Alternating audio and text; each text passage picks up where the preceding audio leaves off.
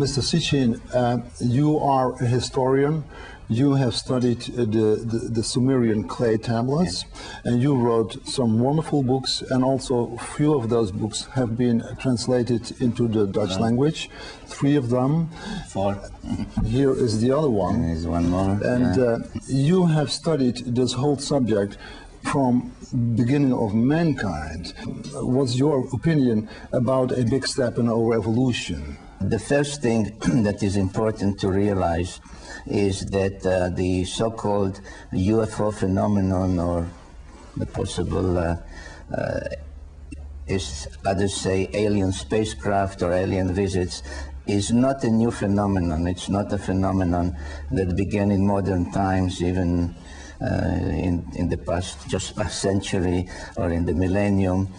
This goes back almost 500,000 years. And indeed, in my talk on Sunday, I will include, now that the subject came up, I include depictions of UFOs from cave art from 25 and 30,000 years ago. But the ones who really left us a legacy of information, both pictorial and textual, in written text, are the Sumerians, the first known civilization that blossomed out in what is today Iraq about 6,000 years ago. And not only did they submit and record and left behind for reporters, I'm more a reporter than a historian, because I think I'm able to report to people today what was known and evidenced and experienced thousands of years ago. And what they say is that not only that Earth has been visited repeatedly, but they identified the source of the home planet, let's call it, from which the people who operated those spacecraft have come.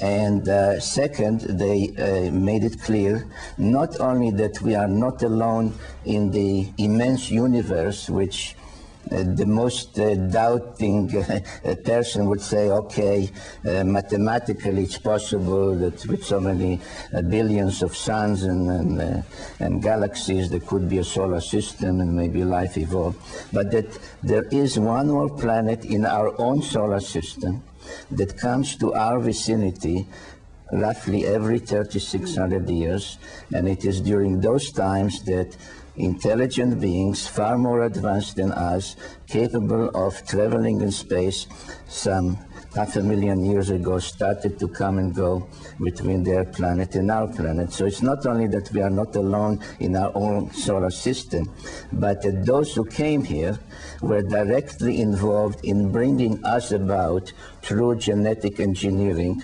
by manipulating genetically the hominids who have evolved on Earth through evolution to bring them up to look like them and think like them and being able to learn from them. So the UFO phenomenon, in my opinion, if it is put in the context of ancient times, is the best corroborating evidence for the veracity of the Bible.